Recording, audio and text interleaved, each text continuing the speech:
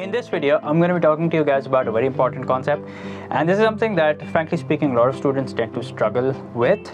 And what I'm about to discuss is how you can distinguish between reflection and rotation. So why is this important? Because you're likely to come across questions where there's going to be reflection and there's going to be rotation. You may be asked to describe what transformation is mapping A onto B. One of them could be reflection, the other could be rotation. So the important idea is, what's important is that you need to be able to distinguish between reflection and rotation. It's very easy to identify translation. You have an object and it just moves from one place to another. It's very easy to identify enlargement. If the size is changing, that means it's definitely enlargement. But what students tend to confuse in is when it comes to distinguishing between reflection and rotation. So that's exactly what I'm going to discuss right now. So I have here an example question, and I should mention that A is the object, okay? B and C are the images, okay? Now one of them is obtained by reflecting A and one of them is obtained by rotating A. And our job is to find out that which one is a reflection and which one is a rotation. Okay, we're not going to dive deeper and describe what the reflection is, nor are we going to describe what the rotation is. But actually, yeah, we can do that. We will do that. Never mind that. Okay, so let's get straight to it. So let's talk about A and B first. So here's what you got to do. Whenever you have to distinguish between reflection and rotation, what you do is you take every point on the object, okay, and you join it with its corresponding image. That means if I join this with this, and this with this, and this with this. So there are two things that can happen. The lines could be A, parallel, or they could meet at a certain point. If they are parallel, which they are over here, that means it's definitely a reflection, okay?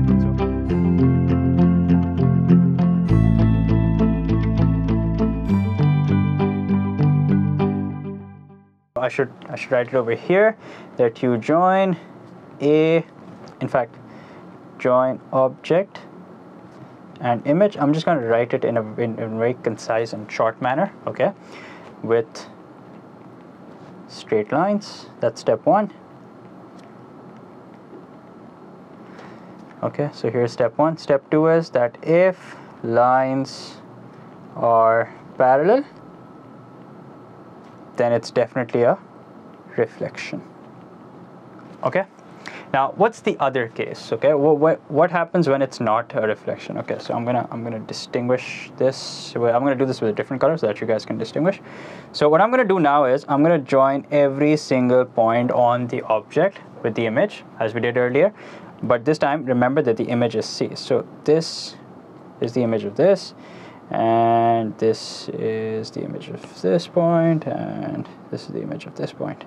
Okay, so here, what's important to note here is that the lines are not parallel. In fact, if you were to extend these lines, you'll notice that there will come a point where the two lines will intersect. Sorry about that. Yeah. So there will come a point where the two lines will intersect, okay? And any two of the three, okay? So when that happens, it clearly suggests that this is, sorry, let me just fix that. Yeah, so this clearly suggests that this is not a reflection. This is definitely a rotation. So that means as far as A onto C is concerned, this is basically a rotation. So I should write it over here that A to C is a rotation and A to B is a reflection. Now, how exactly do you find out whether it's rotation or not? Well, again, step one is the same, that you join object and image with straight lines. Step two is that you identify that whether the lines are intersecting or parallel. If lines intersect, then it's definitely a rotation. All right, so this is something that will come in handy when you have to describe the transformation. And remember, with reflection, the next step is that once you've identified its reflection, you got to be able to find out the line of reflection, and the line of reflection is basically obtained by connecting all the midpoints of the object with by connecting basically the midpoints of the object and the image. And this is basically what the line of reflection is going to be right here.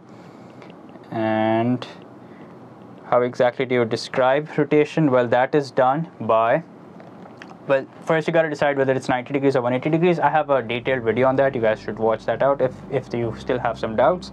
So yeah, and then you guys know what to do when it's 90 degrees, which it is over here, by the way, and you guys know what to do when it's 180 degrees. Okay, so that's another important concept that I wanted to discuss with you guys. I hope you guys understood this, and that's all for this video. I'll see you guys in the next one. Until then, take care.